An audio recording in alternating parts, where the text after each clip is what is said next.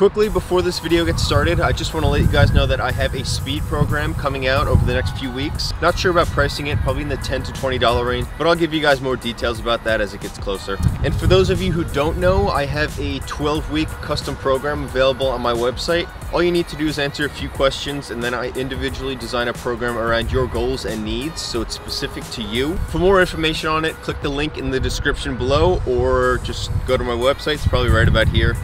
But let's get into the video.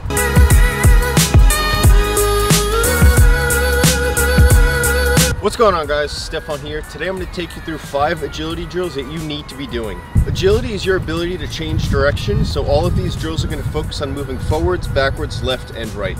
I went through all of these drills 6 times each. To kick things off, the first drill I did was a cone weave. I set up 8 cones about a foot apart in a straight line, and then 6 cones after that in a zigzag formation about 5 yards apart. I started by going laterally, so side to side through the first set of cones, keeping close, quick touches and trying to get through them as fast as possible. As soon as I got through that last cone, I exploded out and sprinted through the cones in a zigzag. Stay as tight as possible to that cone when you're turning it, keep a low center of gravity, and focus on exploding out to that next cone after you turn.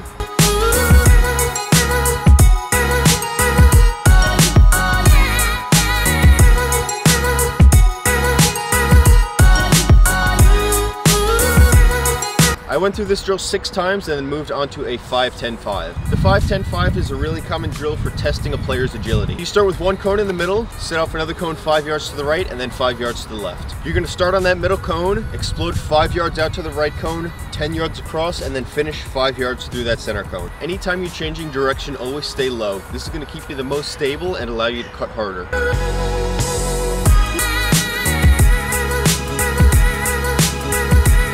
The next drill I did, which was the T-cone drill, is another very common agility test for athletes. To set up this drill, place 1 cone on the ground, 1 cone 10 yards ahead of it, and then a cone 5 yards either side of that cone. For this drill, you're going to start at the bottom cone, sprint to the cone straight out in front of you, side shuffle 5 yards to your side shuffle 10 yards across, then side shuffle 5 yards back to that middle cone, and then back pedal back to where you started. This drill focuses on moving forwards, backwards, left, and right, so stay tight to those cones, focus on that change of direction.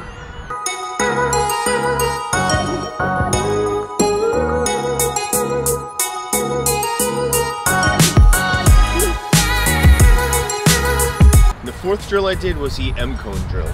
So you're going to set up a 5-yard box and place 1 cone in the center. Start on one of the bottom corners and you're just going to run through the cones in an M pattern. So you're going to sprint 5 yards up, back pedal to the center cone, sprint to the opposite corner, and then back pedal 5 yards to finish. And the last drill I did was an L drill.